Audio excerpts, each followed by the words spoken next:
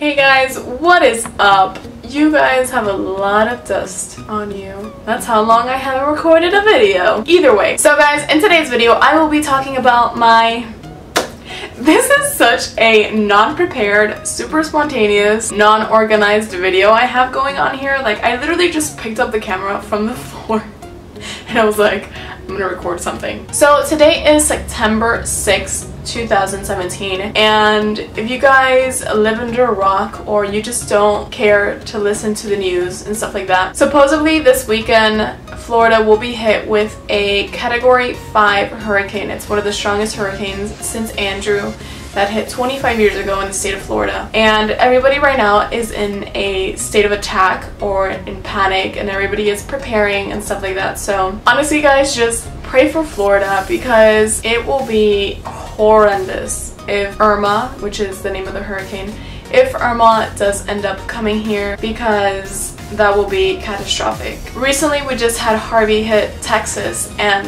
there is still so many flooding, there's so many possessions lost, and if Irma does come to Florida, we are literally right here in the peak of the ocean. South Florida is literally right there, it's surrounded by water. The entire coastal Florida is surrounded by water. It's just a very scary topic, and it's something very scary to think about. That, you know, just imagine you being in Texas just the night before Harvey came, and you had all your possessions, you had all your computers, your televisions, you had everything, and then when all that rain just started, and when Harvey did hit Texas and everything just became flooded the days after, and you had nothing from having everything, like, that's what honestly just scares me the most. Just like losing everything that my family and I have worked so hard to have. The best thing that I can do right now, and what everybody can do right now, is just stay positive. But beyond that, today's video is going to be talking about my 8-month post-op surgery from having VSG, or vertical sleeve gastrectomy. So let's begin. I'm gonna actually refer to my last video that I did because I'm such a fake YouTuber.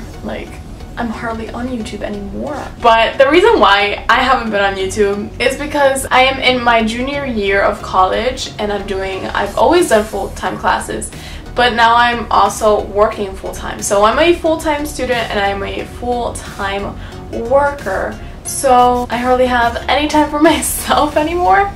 So, and the little amount of time that I do have to myself, it's just to study and do homework. So I have no life at the moment. I currently have 1,442 subscribers. Wow. Thanks guys! Thanks for hanging on, even though I haven't been on YouTube anymore.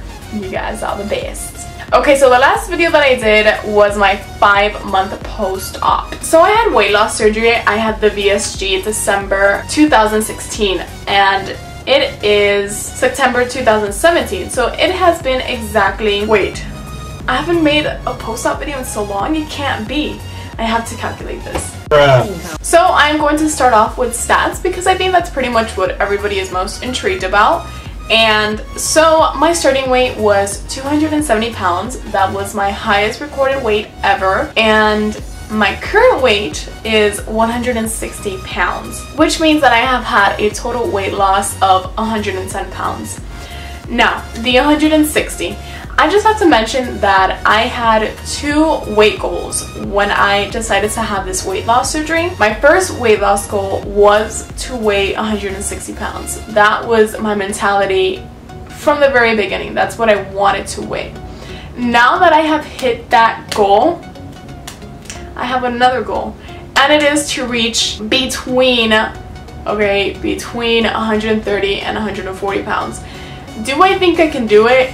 Yeah. Do I think I'll be happy at that weight? I don't know, But what I do have to say is that after losing all this weight and getting so many attention from everybody, from guys to females, from everything in between, honestly, it's like so different for me because I was always like this shy little girl that would like not really communicate with anybody. Like I would be like fun, you know, like with my friends that they know like 100% like who I am, like that crazy side of me. Like I'll be that person, but with new people it would be like so like awkward for me to like initiate like anything. But now I'm a little bit like that because I think that after being so overweight for such a long amount of time and then just now getting used to this new body and new image that I'm giving off to people, it's still like a little bit hard to adjust to the type of person that, you know, I want other people to see. I just don't want people to think like, oh, she's like a pretty face and a pretty body, because I have like so much that I can offer, which was the girl like that I used to be back then. Like, oh, like people would know me and they would be like, oh, like that's Izzy, like the funny girl. Or, you know, like, do you guys get what I'm trying to say? Like, I just don't want to be like a pretty face and a pretty body. Like, I want to be like, yo, that's that like really intelligent girl walking by. You know, like, I just don't want to be like a body. Like I said, this video is just gonna be like a freaking, like, I'm not planning anything like today. So after losing 110 pounds, obviously what I've been struggling with since the very beginning is excess skin, and I think that's pretty normal, especially when you've had such an enormous amount of weight that you've taken off of your body. Of course, gravity, you know, that's just how gravity works. Whatever you lose has to come down, you know, whatever goes up has to come down. That's, you know, the basic definition of gravity. So for me, excess skin has always been an issue, and my arms is my biggest problem area, and so is my tummy. Have I gotten used to the excess skin? Yes and no. In regards to exercise, being 100% with you guys, I haven't been exercising. During the beginning of summer, I was really going hardcore with one of my friends. We were like every day hitting the gym and all that stuff, but ever since July started, I kind of stopped with the gym, all in all. So yeah, when July came around, I kind of just stopped with the gym, and I think that was just because I met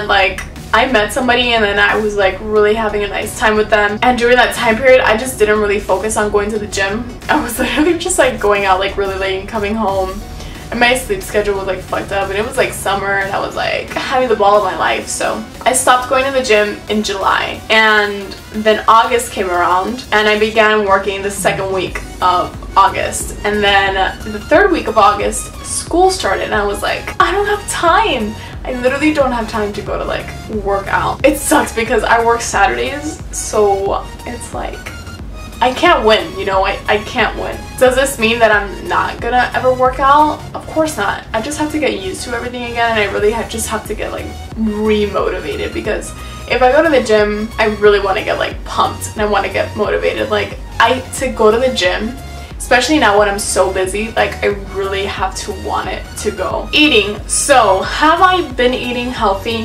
Hell to the yes, I have. So eating. Am I eating super healthy? Heck to the yes, I am. I'm going hardcore with the eating my vegetables and my protein and reducing the carbs. Of course I have carbs like every once in a while, but it's not like a big thing. Overall, I am eating healthy, and it's just, you feel very different when you eat like good food, like good healthy food, compared to like unhealthy bad food.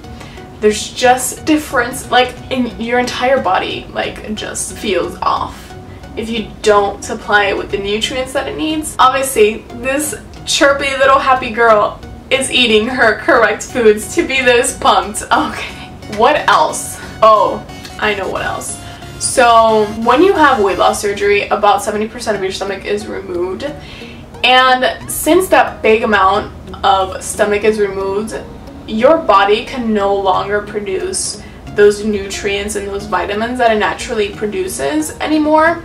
So you have to supply on supplements to get all your vitamins like B12, calcium, all your multivitamins for vitamin A, B, C, D, E, and so on and so forth. And I've been a bad girl because I haven't been taking any of my supplements anymore. And that's bad because I need to, and I know that I need to, but I haven't been taking them. Oh, something really big happened when I hit my 7th month mark. And it was that I was noticing that when I ate certain foods, like, for example, the first time that I noticed I got GERD. Now, if you don't know what GERD is basically a reflux that happens in your esophagus.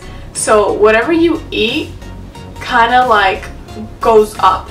So whatever that stuff that you ate didn't sit well in your stomach, it goes up with the stomach acidity, and I guess that's what causes like that really uncomfortable like heaving pain that you get in your chest. I got GERD the 7th month mark after I ate a hot dog. Now, I know I wasn't supposed to be eating a hot dog in the first place, and I hadn't tasted a hot dog in like, I think, years. But I wanted to try it. It was somewhere new that I was going, and I wanted to try it. I hardly took 2 bites of it, and it was good. Like, I those 2 bites that I ate, which was like the only thing that I could fill, because it was like a thick ass, like, fucking like hot dog. You know, it was like thick.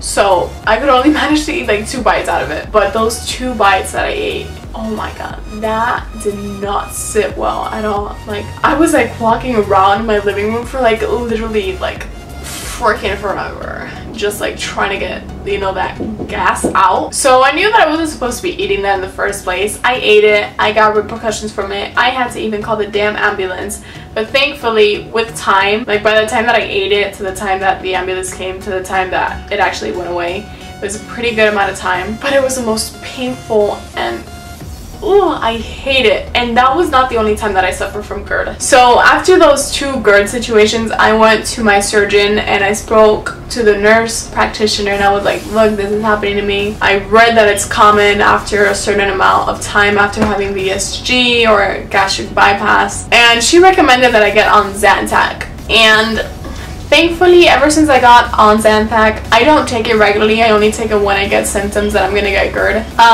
But ever since I started taking Zantac, I haven't had any issues. And I haven't had any issues because I've been watching what I eat now. I got a little bit lazy during summer. I was having a lot of free time. I was having fun. I was going out. You know, I was meeting new people. And I was letting myself go a little bit. So now that I'm on the right track again, I ain't suffering from GERD no more. I'm just gonna do body shots as I always do. So these pants are extremely big on me now. These are a size 10, and these are humongously big on me now, you guys. Like, can you tell, like, how big? I can literally fit like another butt in here.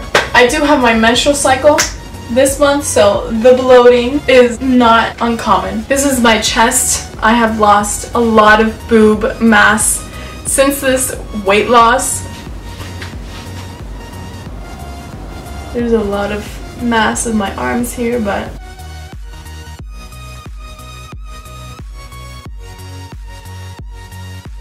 so guys, this is the end of the video. I truly hope that you enjoyed my super spontaneous, non-organized video. I was literally coming up with things to talk about off the top of my head, like on that instant. So if I seem like back and forth, that's the reason why. I'm usually more organized than this, I swear. But other than that, you guys, I truly hope that you enjoyed this video. And again, you guys, do not forget to pray for us Floridians. And please repent Irma from coming, because we don't need another damn hurricane coming in here and destroying our beautiful city. We don't need that. We don't. Either way, you guys, I hope that you enjoyed this video. I will catch you guys on my next one. Bye, guys.